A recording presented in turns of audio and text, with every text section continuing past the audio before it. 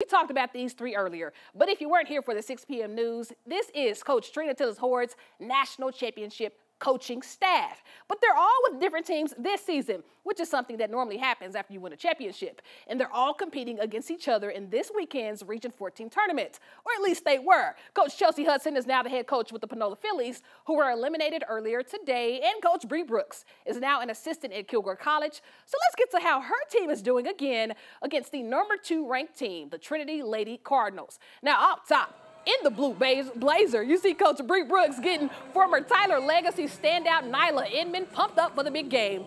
Then, of course, there's head coach Stephanie Williams going over the game plan. Start the first, Trinity Valley with it as Brianna Perguro sets up from the wing and gets the 3 to go early lead cards. But to the other end, ball on the wing, looks to be in trouble until the beautiful find inside to Alexis Anderson, who puts it up with authority. Then off the inbounds, Alyssa Thorne throws up an awkward shot, but banks it in for the Lady Rangers. But the Lady Cards dominated early. Micaiah McAllister drives and sends the tough basket over a defender to get it to drop. But then there was Destiny McDowell showing off the footwork with the spin around fadeaway. What a bucket. But here she is again, 2 defenders in the area, but it doesn't matter. The bucket banks in and she is on a roll. But how about some handles? Kelly, top of the key, and oh, mixtape. Then the pull-up is money. But let's see that again in CBS 19 slow-mo. Top of the key, and she didn't have to do it like that. And Trinity Valley will advance to the Region 14 championship against the #1 Blinn College Buccaneers tomorrow at 4 p.m.